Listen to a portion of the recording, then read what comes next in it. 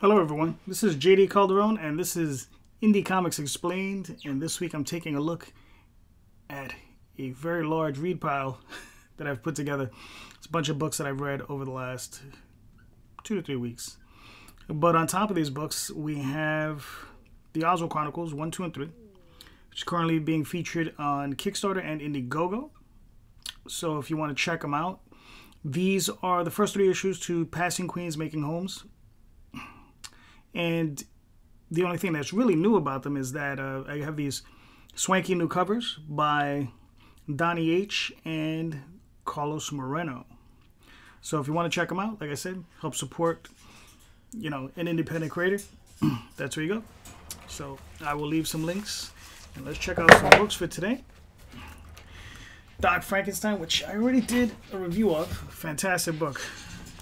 This is by the Wachowskis and Steve Scroce. Excellent artwork, just gorgeous looking work. I mean, this book's on par with anything and probably beyond anything that Marvel and DC is currently putting out. Like, this is the type of book where you could tell it's two people who have, in the Wachowskis, that they have a lot of money and they threw it at the project, and it is fantastic looking. And I think they could pay the artists enough money they could take their time to do top-notch work. Even though I've seen Steve Scroce's work, I don't think he would do anything but fantastic, fantastic book. We have The Orphans, Volume 4, another fantastic book. This is the 4th and final volume in this story of these kids who come from Earth where something happens and a good portion of the population is destroyed. They're led to believe they're attacked by aliens. And these children are trained to be super soldiers, and they're like the best of the best. And it's just a small group. That's why they call the orphans. All of these kids, their parents died during this attack. And it's a lot of fun. The stuff they find out about themselves and the things that are revealed about the people who run the government and all these different things, conspiracies. I mean, it's a very good series. There's four issues, 4 volumes. This is the 4th volume. I believe they're all Italian, either Italian or Spanish. I don't know. But very great books, a lot of fun. Birthright, this is number 8. It's by Image Comics. Great book. This is Jason Williams is the writer. Let's see. No, Joshua Williams, along with Andre Bresson doing the art and Adriano Lucas doing the colors. I mean, this is just a great book. Like I said, this is up to volume 8. I don't know how much longer this series is going to run. It feels like a conclusion is probably close. Probably within the next 10 issues or so, I would imagine. But I just do hope there will be a conclusion. I do think that's where it's leading. But it is a fantastic book. The only reason I'm looking forward to conclusion is because I would like the current story to be finished. If there's more with the characters, so on and so forth, that's great. But I would like the current story to be finished. I do like the series that really end. But this is a fantastic book. Middle West, Scotty Young, Jorge Corona. Again, another great book coming out of Image. As far as indie books go, like, some of the best books are just coming out of Image, and there was a time when these books were coming from all over the place. It just seems now most of the best stuff is coming out of Image. That doesn't mean there's not good stuff coming from other areas, but they're just the ones producing the best stuff. I mean, case in point, we have Witchfinder, which is a great book. This is coming out from Dark Horse. This is Mike Mignola, but Mike Mignola and his crew, these guys are like a world unto themselves. They're always producing great stuff. And these books are just always fantastic. I just love these books. This book is hardcover, and it covers probably, I don't know, the first 20 issues of this thing. Well, it's 400 pages, so that just gives you an idea. It's a great book. Witchfinder, Sir Edward Grey. Section 0. This is another Image book. Kessel Grumman. I did a review on this one. Like I said, this is a very funny book. I love this book. It's very strong pen and ink type style. Choroscuro. Like, this is really old school 70s, 80s Marvel style, and I love it. You know, and I really appreciate the fact that they're doing something different with it. It's not just, you know, your basic superhero stuff, but there's a lot of tropes running on in there, but it's a lot of fun. Gideon Falls. Good book. Jeff Lemire, Andrea Sorrentino, and Dave Stewart. I only have one complaint about this book. And that is, as I get older, because unfortunately I'm not getting any younger, but that's case in point with everybody, fonts start to become a thing for me. This font is pretty small and fairly delicate. It's very thin. For my eyes, for the sake of my eyes, I prefer something a little bolder, maybe even a little larger. If you can see, there's a lot of space in a lot of these panels where these bubbles could have been made just a little bit bigger, and the fonts in them could have been made just a little bit bigger, and maybe something just a little bit bolder as far as the fonts. Other than that, the story is fantastic. I mean, it's great stuff. Jeff Lemire is incredible. The artwork is really good. It's very interesting looking. You know, great stuff. There's already several volumes. I think this is the first. Well, this is the first volume. I believe there's 3 volumes total that are out currently. I'll pick the other 2 up. Great stuff. So it's going to be interesting to see that. The Fourth Planet. This is one of these books. This came out by Chapter House. I didn't know what to expect. I ordered a bunch of books from Chapter House. They have a bunch of indie books. And I have to say, I really enjoyed this. I thought this was a lot of fun. Very interesting. It's about some humans crashing on some world. These humans are on the run. They just won some kind of galactic battle with some oppressors, and they had just won their freedom. There were a bunch of slaves, and they just won. But they crashed in this different world, and now they're embroiled in this war with these aliens, you know, the natives of this world. Now, the thing about the the natives of this world is they're two different types. One of them is fairly large, probably the size of like a horse, and then the other ones are kind of tiny. They're like probably come up to a person mid-thigh, maybe. You know, and they're kind of small, but they're very deadly. The artwork in here, it's very rough. Well, I wouldn't say rough. It's just very unfinished type of style. I mean, the guy is. It's probably not as refined as I would like. It's a very interesting style. But like I said, for me personally, I would like to see it be a little bit more refined, a little bit more defined. You can tell the guy has a lot of skill, but he's probably working a little bit fast on the project. But I really enjoyed this book. I'm looking forward to the second book. So hopefully that'll come out. We're gonna save the boys for last. All right, Black Hammer, Age of Doom, Part 2. By the looks of it, this is probably the last book in the current series. I'm pretty sure Jeff Lemire will have more. I like this book a lot. I enjoy all of them. This is volume 4 of this series. And this kind of brings the story kind of to an end. Like I said, I'm hoping to see more of these characters. But again, this was a lot of fun. Always enjoy these books. Great stuff.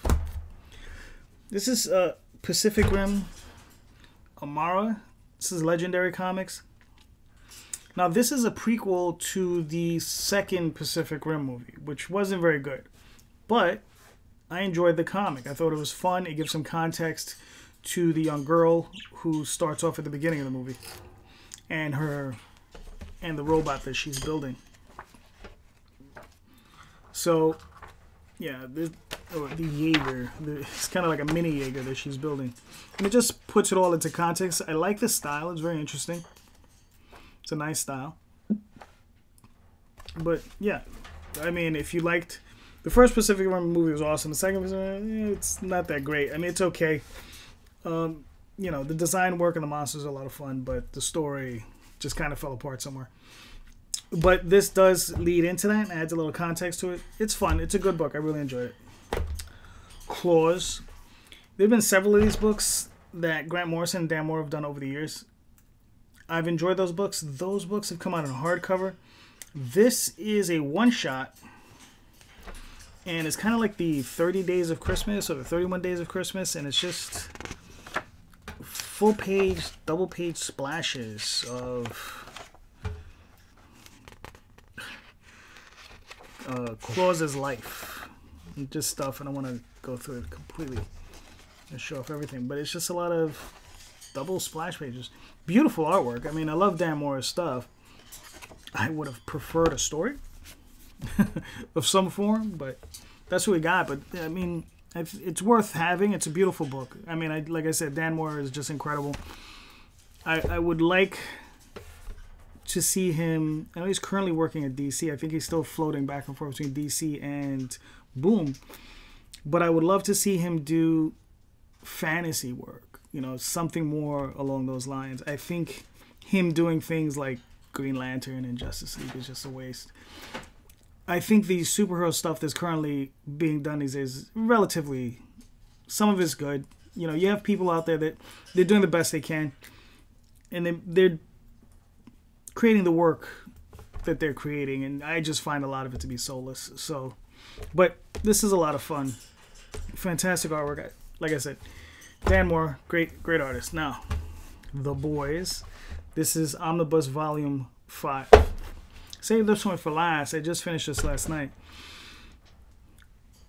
This is the book that I probably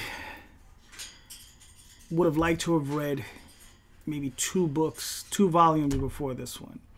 Because it finally puts in context the motivations behind Butcher's actions.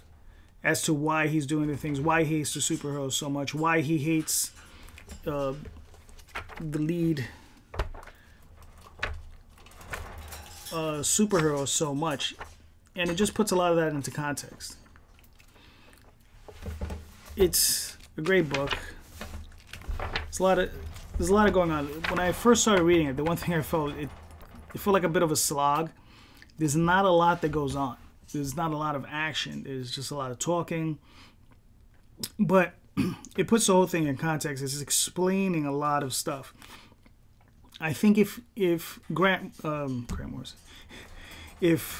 Garth Ennis had shown us instead of told us, this volume would have been twice the size.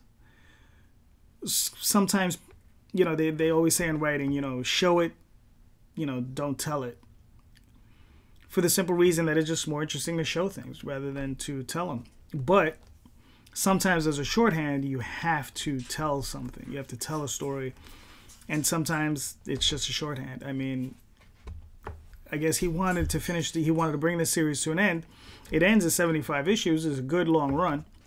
And like I said, but towards the end of the book, it gets really interesting, where Butcher finds himself, I guess, at his father's funeral or wake, and he ends up sitting there just talking to his father's corpse and basically telling him his life and everything that's going on and how much he despised his father and everything that went on with his life and why he's doing the things he's doing and what motivates him.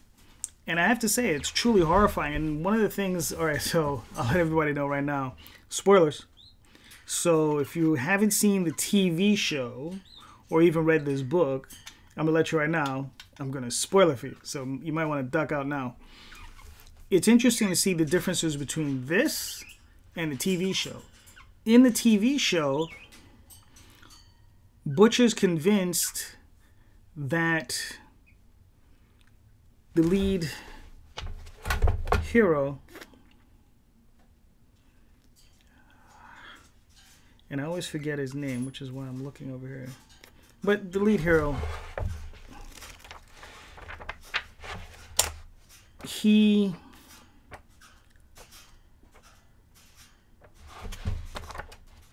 in the show, he is convinced that he murdered his wife and somehow ditched the body.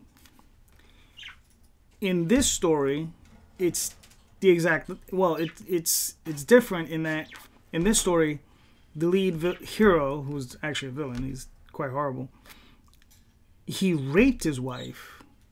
his wife got pregnant and was subsequently killed by the superpowered child that she was impregnated with. So at 3 months, I guess the child started growing much faster, and it had super strength, and it had these powerful laser beams. It literally cut itself out of its mother, or ripped its way out. Almost killed Butcher, and he killed the child. And then he finds out afterwards, you know, exactly what happened. And I have to say, it's a very powerful motivator. It's very interesting. Whereas in the TV show, at the end of the series, he finds out that his wife actually had an affair with this superhero, was pregnant, and she fled. She went with the company of Vought International, whatever it's called, so that they would help her through the pregnancy. And they basically did just that. They helped her through the pregnancy. They set her up in a nice little house, put her out somewhere in the middle of the country with this child. And this is what is revealed to Butcher at the end of the season. So it's very interesting to see how the two creative teams are going completely different. How Garth Ennis approached it and how the guys from the TV show are approaching it. So it's going to be really interesting to see season 2 and see how they continue to roll with the series. So, yeah. These books are really, really good. I've been really enjoying them. I got one more volume, volume 6. I got it. It's in my read pile. It'll be coming up in the next few weeks, I hope. Anyway, thank you guys. If you like what you heard, please hit subscribe and like. Go check out the Kickstarter and the Indiegogo for the Oswald Chronicles. And I will be talking to you guys soon. You have a great night. Share out the video. And I'll be talking to you soon. Have a good night.